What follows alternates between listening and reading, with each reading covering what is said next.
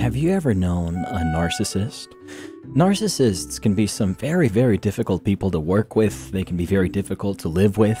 And if you've ever known a narcissist, you know what it's like. Maybe you yourself are a narcissist. Maybe you don't know anything about narcissists. Hey, who's...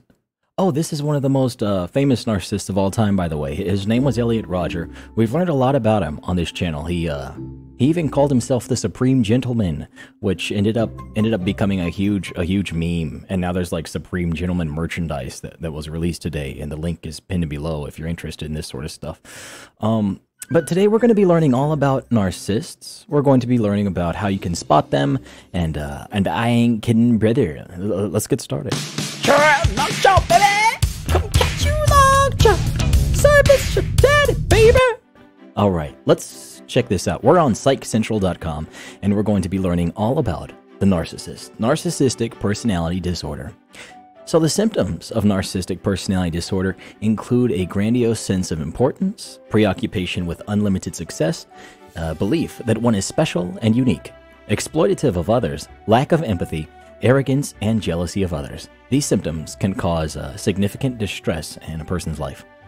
Now, I'm going to be going back and forth between old Elliot here because he showed all of those. That's why we learned so much about him on this channel. We've got like 50 videos learning all about, because you never want to live life like that. You never want to live life like that. It's just not the way.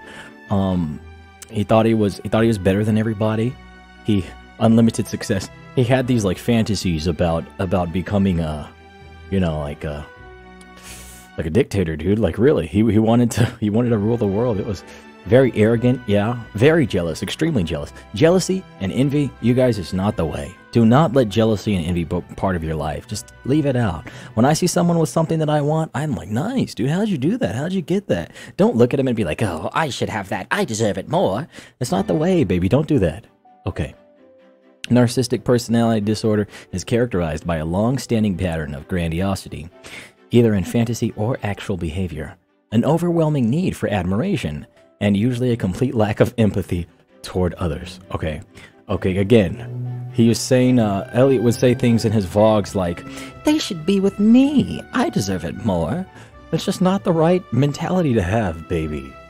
If you're not getting what you want, you can find a way, baby, but don't just sulk in sorrow and LDAR, as they call it, lay down and rot. Don't do that. Don't do that. People with this disorder often believe they are of primary importance in everybody's life or to anyone they meet. While this pattern of behavior may be appropriate for a king in 16th century England, you mean British aristocracy? It is generally considered inappropriate for most ordinary people today. Yeah. Gotta stay level-headed, right? Stay down, stay grounded, baby. Gotta stay grounded. Gotta be based. Hell yeah. People with narcissistic personality disorder often display snobbish, disdainful, or patronizing attitudes. For example, an individual with this disorder may complain about a clumsy waiter's rudeness or stupidity, or conclude a medical evaluation with a condescending evaluation of the physician.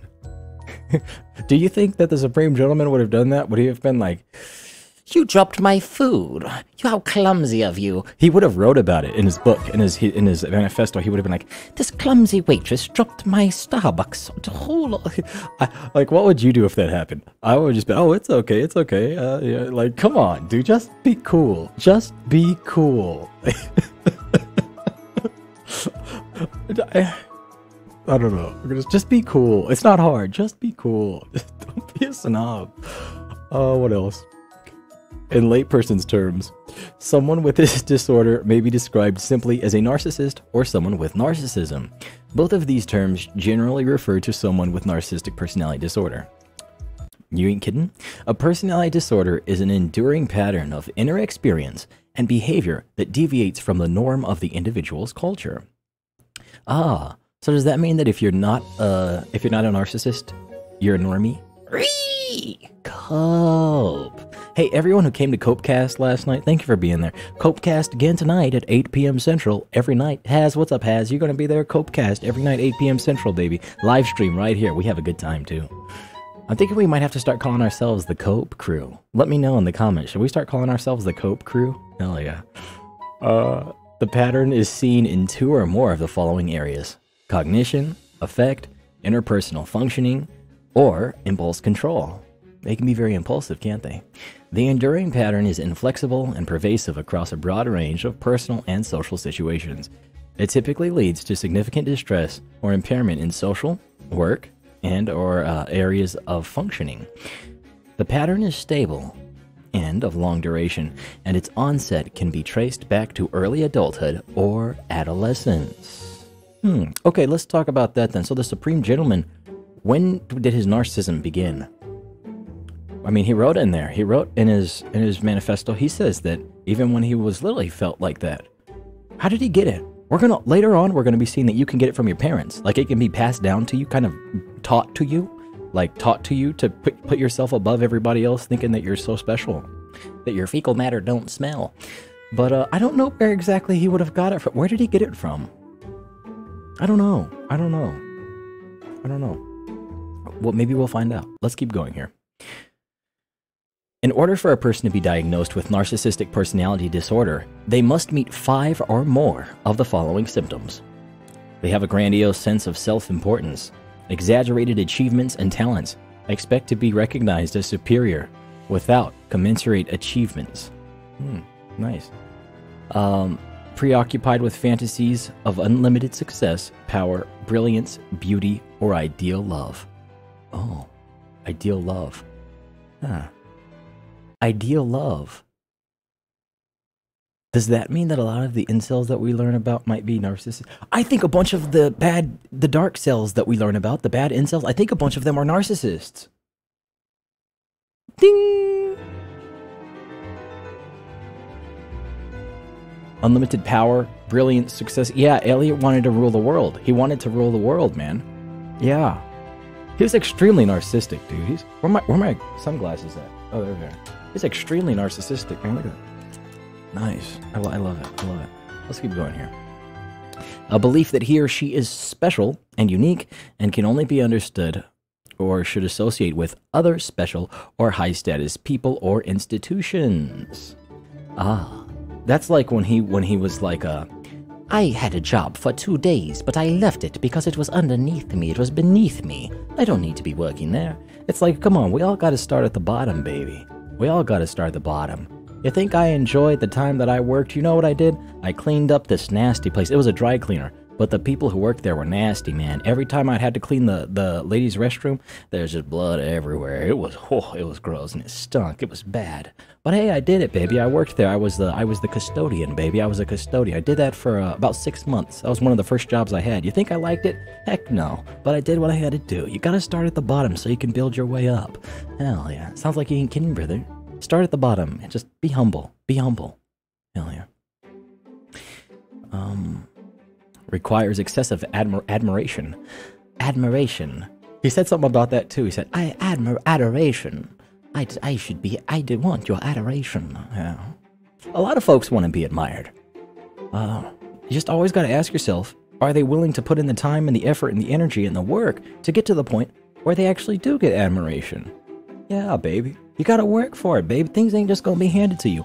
That's another thing, though. I think whenever you're growing up, right? And then whenever your mom and dad hand everything to you and you don't really have to work for anything, you don't do any chores and all that. I mean, everyone raises their kids differently. But I think that a lot that move. I think a lot of times when you just give them everything, they don't have to work for anything. They don't learn about, working and rewards and earning and character. It builds character. When your kid grows up and doesn't really have any character, they're gonna run into problems, baby. You gotta get character, baby. Character is so important. They don't teach you that in school either. It's like something you develop on your own. It's like all these things in life.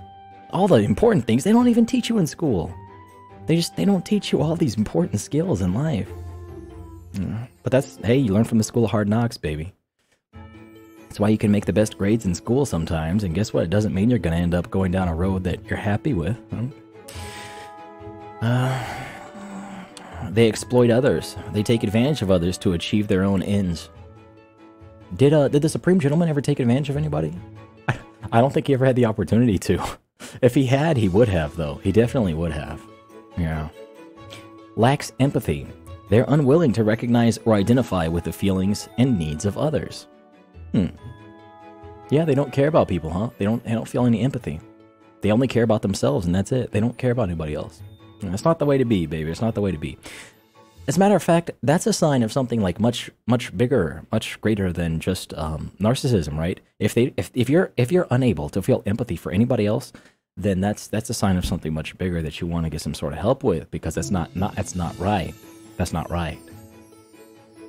I'm not knocking you, because I know someone like I don't feel any sympathy for anybody. Are you talking to me? No, I'm just saying that, like, if I was in that situation, I would. Never mind. Somebody's gonna try to find me and hurt me. Is often envious of others, or believes that others are envious of him or her. Huh. Ah, like in that when he was on Teen Spot, was it? And he said, "You're just jealous of my beautiful cheekbones." But the truth is, he was jealous of them. So, yeah, that's projection too. That's projection. When someone feels something internally and then they shoot it out at you. And a lot of times when those mean incels show up and they start being mean to everyone here, we all got to stay strong. Stay strong, baby. Don't let them get you down. They're in there. Don't let them get you down. But that's projection. Like, they're very unhappy internally, and they shoot that out at whoever they can. Yeah. You roasty. I'll never understand, baby. I'll never understand it. They show arrogant and haughty behaviors or attitudes. Hell yeah. Ain't kidding. Very arrogant. You might be arrogant too if you hail from British aristocracy. Because personality disorders, they describe long-standing and enduring patterns of behavior, they are most often diagnosed in adulthood. It is uncommon for them to be diagnosed in childhood or adolescence because a child or teen is under constant development, personality changes, and maturation. However, if it is diagnosed in a child or a teen, the features must have been present for at least 1 year. That's interesting, because I bet you a bunch of teenagers would have, like, in general, a lot of these tendencies, baby. Hell yeah. Maybe more so than adults. What do you think? I don't know. I just know when I was in high school, man, a bunch of people that I went to high school with had these characteristics, man. A bunch of them. Yeah. But now that I'm an adult, the people I come into contact with as an adult, you know, working and whatever I'm doing, they're usually not as like this. I think it's probably a part of growing up. A lot of folks in high school probably go through the process of being little narcissists running around. Hell yeah. Narcissistic personality disorder is more prevalent in males than females and is thought to occur in around 6% of the general population, according to research. Oh, I'm not surprised to hear that. Because, yeah. Well, I don't know. There's probably lots of girls with it too. Oh, yeah. I think I just associate it so strongly with the Supreme Gentleman. And like, I don't know. You would never see a girl doing those sorts of things that he did. You would never see a girl hanging out, you know, sipping the latte, recording someone making out and being like, "It's not fair. I deserve it more." If she did, and she put that online, there'd be about 100 guys trying to message her every day. Maybe that's why. Yeah, it didn't really work out for him that way, though. Okay. Where were we at here? Like most personality disorders, it typically will decrease in intensity with age, with many people experiencing few of the most extreme symptoms by the time they are in their 40s or 50s. All right. Now, how is it diagnosed? Oh, that's going to be good. Personality disorders, such as NPD, are typically diagnosed by a trained mental health professional, such as a psychologist or a psychiatrist. Family physicians and general practitioners are generally not trained or well equipped to make this type of psychological diagnosis. So while you can initially consult a family physician about this problem, they should refer you to a mental health professional for diagnosis and treatment. There are no laboratory, blood, or genetic tests that are used to diagnose mental personality disorder. Yeah, let me go get a blood test, see if I'm a narcissist. That brings us up to, did he ever talk to a psychiatrist? I don't know. I do know that in an interview, his dad had said that he was high functioning Asperger's, I believe. That's what he said. So I wonder who he talked to exactly, and if they ever considered diagnosing him as narcissistic personality disorder. because the Supreme Gentleman was extremely narcissistic. If I'm telling you, if I got a playlist, I'll pin it below if you want to learn more about the Supreme Gentleman, since we're talking about all this stuff. That's what he called himself, the Supreme Gentleman. Many people with this disorder don't seek out treatment. People with personality disorders in general do not often seek out treatment until the disorder starts to significantly interfere or otherwise impact their life. Oh, it impacted his life, all right. Oh, man. Damn. This most often happens when a person's coping resources are stretched too thin to deal with stress or other life events. Copecast, baby. 8 p.m. Central every single night. Copecast. Come hang out tonight, baby. I'll see you there. We'll have fun. We have such fun on our live streams. A diagnosis for narcissistic personality disorder is, this whole time I've been saying narcissistic personality disorder. It's narcissistic personality disorder. English is crazy, dude. I prefer the other languages that I know how to speak. What languages do you know how to speak? Go ahead, ask me. Ask me. I'll give you a heart. Okay, I gotta be honest. I don't know any other languages. I speak a little Spanish. I learned the bad words and stuff. A diagnosis for narcissistic personality disorder is made by a mental health professional comparing your symptoms and life history with those listed here.